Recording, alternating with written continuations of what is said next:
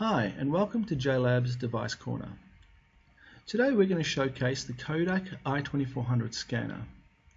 This little baby scans at 4,000 pages per day and 30 pages per minute. We're going to now show you how quick and easy it is using Kodak's Capture Pro software it is to create a searchable PDF. Using a predefined batch file, we can now scan in the document. The document's been scanned in duplex mode, by the way.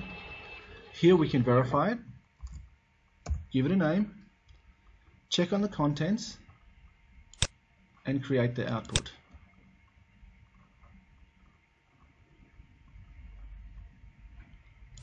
As easy as that, we've just created a searchable PDF. There it is, folks. Until next time, bye-bye.